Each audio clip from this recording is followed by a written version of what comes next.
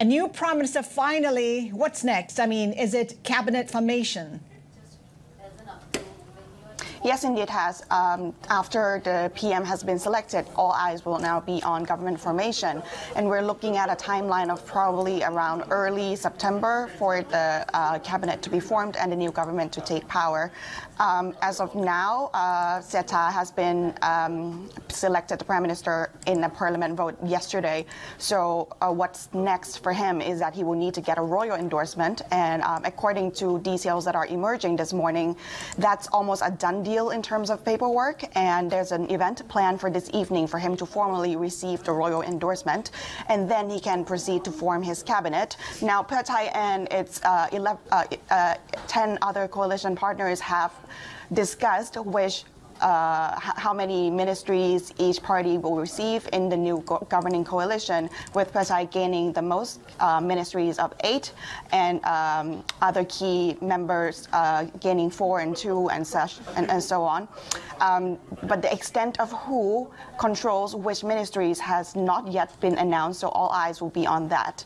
Once Srettha has his cabinet, then they can be sworn in before the king, which is expected within the next coming weeks, and we might have a government by early September. So, Patpicha, what are the economic policies that they plan to implement this new administration, and how does that tally up with what the country actually needs? Sure. Pheu Thai has been known to be big on populist policies, and it's expected that its government will also go big on stimulus. Now, Pheu Thai and its coalition partners have announced that most of the policies that the new government will implement will be based on what Pheu Thai has pledged before the election. And these include a flagship policy known as digital wallet, where the government will give each Thai age 16 and above 10,000 baht each in digital wallet cash. And now that's a big number, because it will cost about 560 billion baht, which is about 3% of Thailand's GDP. But the impact on inflation remains to be seen, because it's a one-time payment. And also another key policy will be to raise the minimum wage by 70% from what it is now. They plan to implement this over 4 years. Also, the key to watch will be how this will impact small businesses and what it will mean for inflation.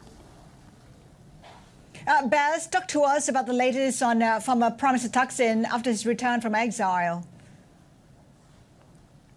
Indeed, it has been a very big week for Thailand, with Thaksin returning from home from 15 years of being in exile, and also his ally being elected to power. Now Pheu Thai returns to power after about 9 years since the military coup in 2014.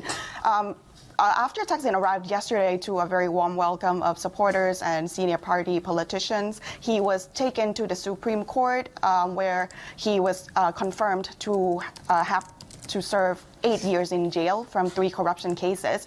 And then he was taken to Bangkok prison, where he was staying in a private room due to his medical conditions. But as it turns out, that he didn't spend the night in the hospital. He was transferred out of the he didn't spend the night at the prison. He was transferred to a hospital in the early hours of Wednesday because he was complaining of chest pain and hypertension.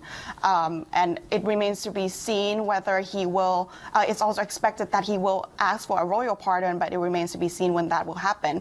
It's unlikely that he will serve a full 8 years in jail.